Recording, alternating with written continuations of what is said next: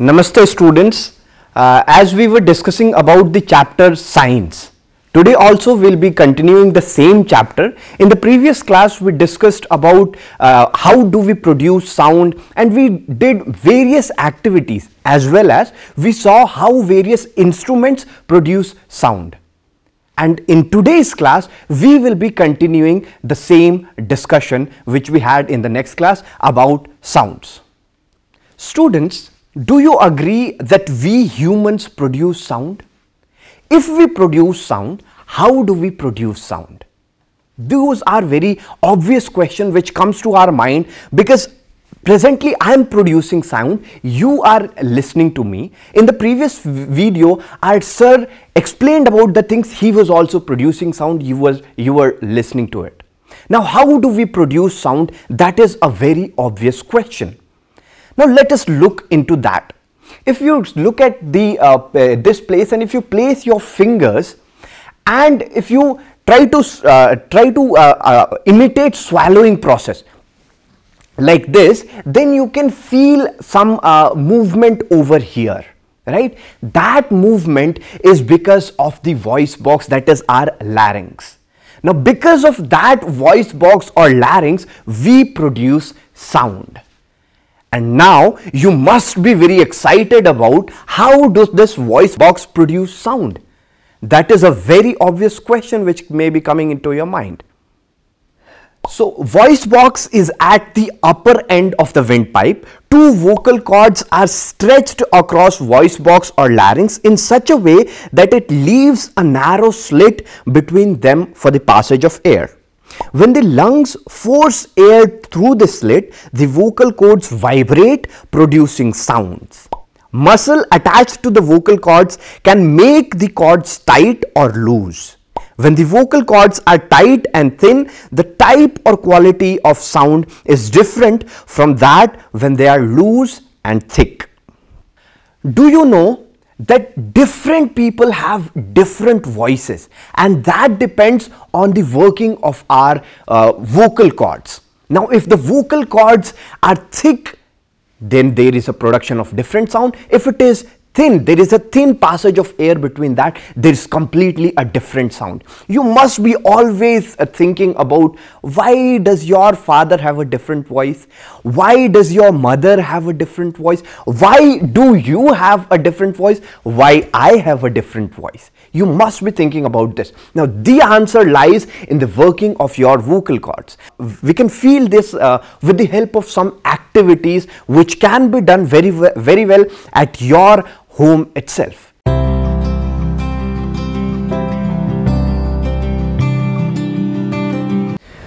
Do you know, students, we can see how our vocal cords work. For this we will do two activities which you can perform very easily at your home, and you can understand how the vocal cord works. For the first experiment we will be needing two rubber strips. This you can get it anywhere, two rubber strips. Now what I want you to do is just stretch it and then blow some air through it. So you can hear a sound being produced over here.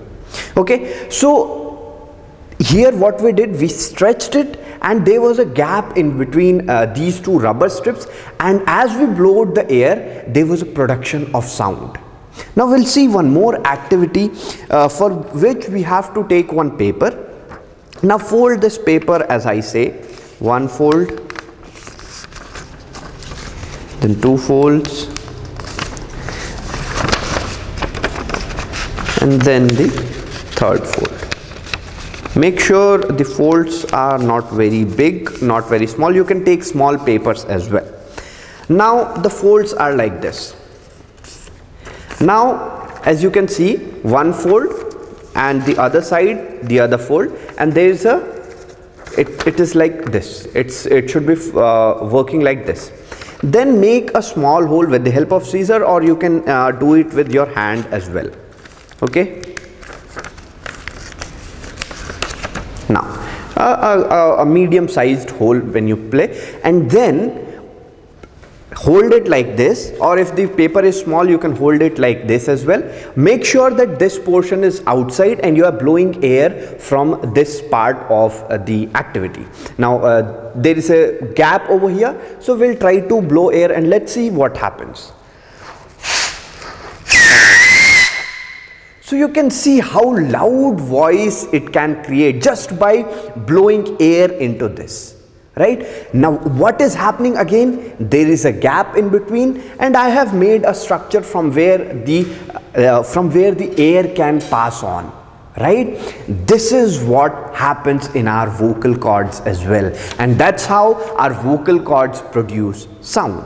These are the two activities which you can demonstrate at home, which you can make at home and enjoy and visualize the working of vocal cords.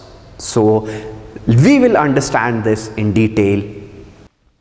From this activity, we generalize that our vocal cords also works in a similar manner.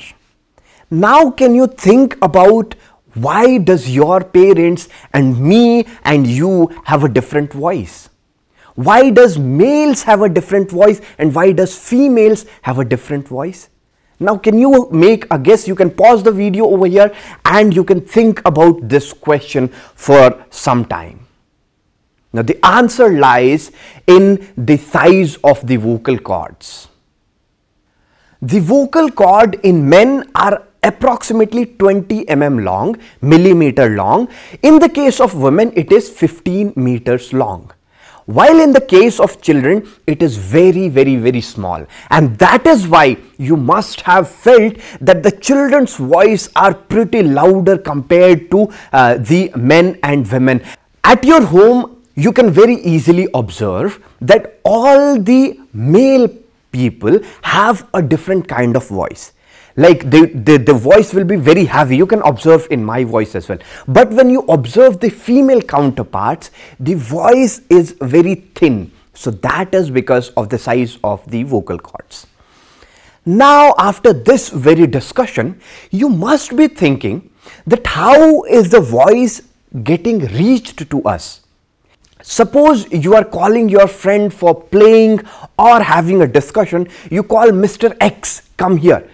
Now if that person is at a particular distance, how will he or she will listen to your voice? That is an obvious question. There is a particular distance amongst you and the other person. There is a distance. Now how is he able to listen to your voice? How is he able to listen to the sound? That is the question. Now we will be performing some activities based on this so that you can understand how the sound travels to a particular distance and at the same time in different mediums as well.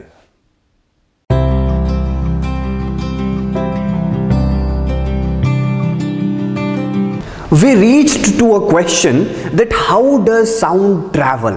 How does your friend able to hear you? How your friend is able, how are you able to hear your friend? Or how are you able to hear me? Right? These all things come in a way like how sound travels. So for this we'll do one activity. You need a big tumbler, that can be glass tumbler or anything. I have a plastic tumbler. Then I have a sound producing object. We have mobile here. Now I'll play a sweet song over here. Now let's see what happens. Now you can hear the sound. Now here you heard the sound and the sound was pretty high. When I increase the volume, obviously it will increase. So let's see what happens when we put it in tumbler. Right? The sound increased. Okay. Now we'll get on to extend the activity. Now I'll put both of my hands over here. Let's see what happens to the sound.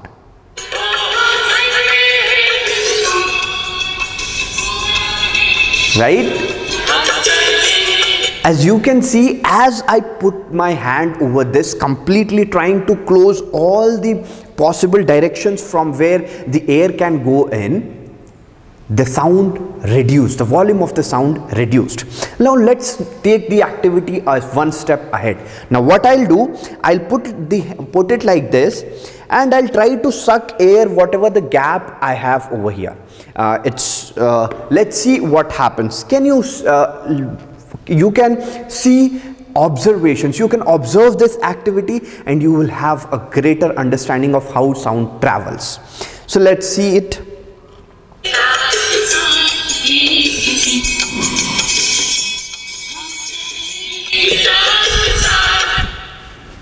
Now you would have observed that when I started to suck air from the tumbler, the sound further reduced. That means that traveling of sounds need air. Over here we saw air, but to generalize this we can say that traveling sound needs a medium. Like if you want to hear someone or talk to someone, there should be a medium in between. That will be the reason why we can hear sound or say something to someone. That's how sound travels, and that with this activity we can very easily generalize that sound needs a medium to travel. As I was removing the air from the tumbler, the sound volume reduced. As I put my hands on the tumbler, I obstructed the path of air to go inside. There is not much air going inside, and at that particular situation as well we observed that the volume of sound reduced. Now if somehow we remove complete air from inside, we create a vacuum, is it possible that the sound will travel? You can think about this, and obviously the answer will be no. Every time the sound travels, we need a medium. As we discussed, sound needs a medium to travel. We saw the example and the activity of sound traveling through air. Now the obvious question will be, can sound travel through water as well? How does the water animals in water communicate?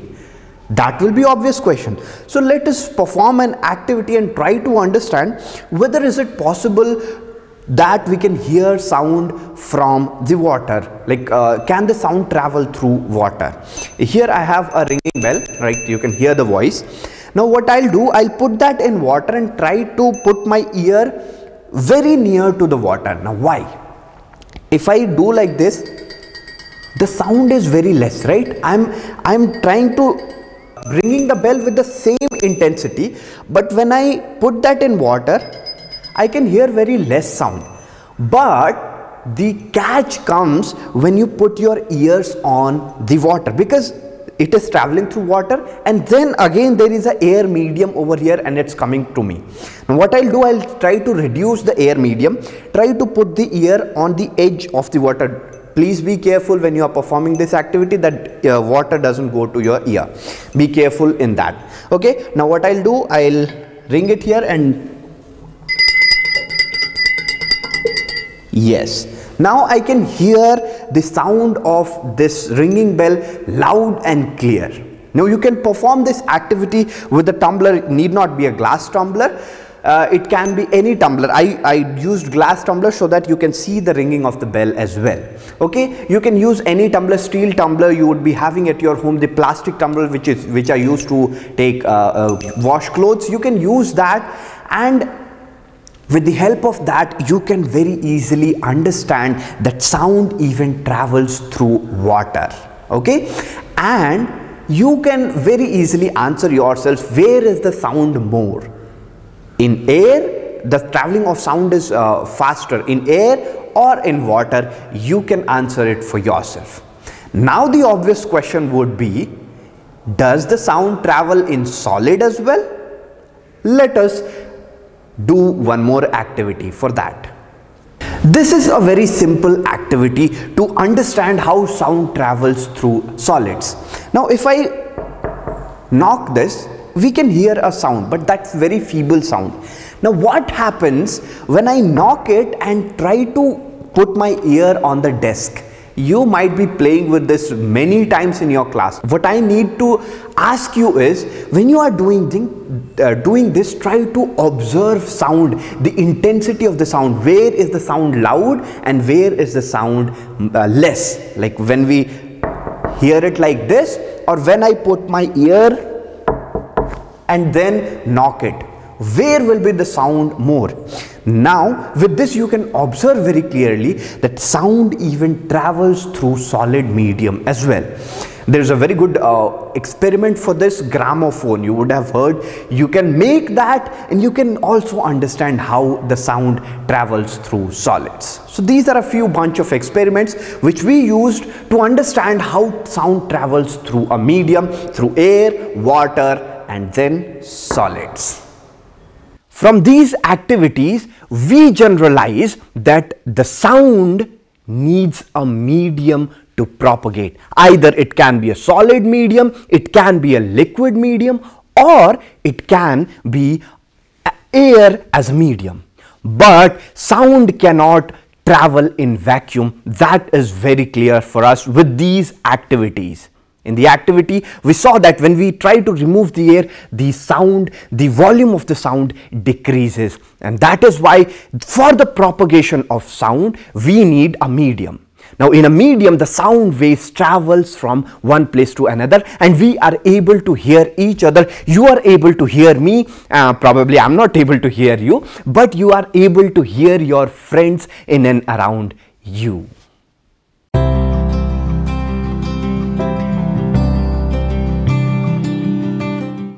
Dear students, now we'll try to revise what we have learned throughout the class with the help of a few questions. The question number 1 is, how do we humans produce sound?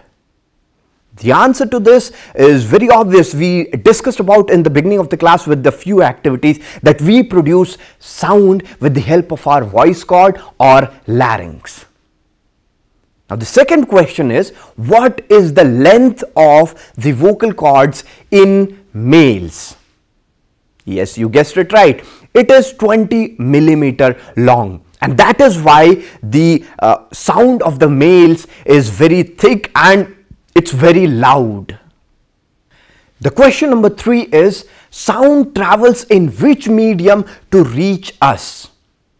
My sound is reaching to you with a different medium. Do not think about that, because it is electronic medium. There are different things involved there. But when you are talking with your friends, what is the medium through which the sound is traveling? Yes, you guessed it right. It is the air as a medium with which you are able to listen to your friends and communicate with them. Now you can try this out in a swimming pool. When you are in the swimming pool, try to contact your friends, try to talk with your friends inside water. Do not try it if you are not good at swimming.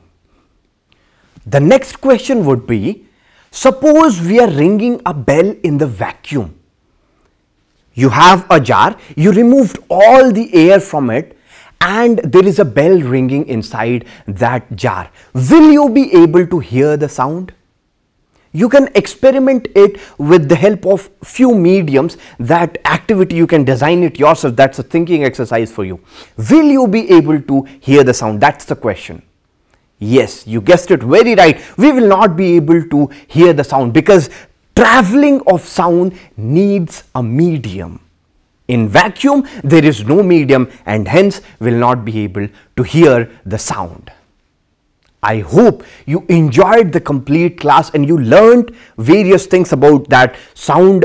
We produce sound with the help of vocal cords and the male count, male, female, children, me, you, everybody has different voice based on their sizes of the vocal cord. And we learned about the different way of propagation of sound, that is air, water and solids.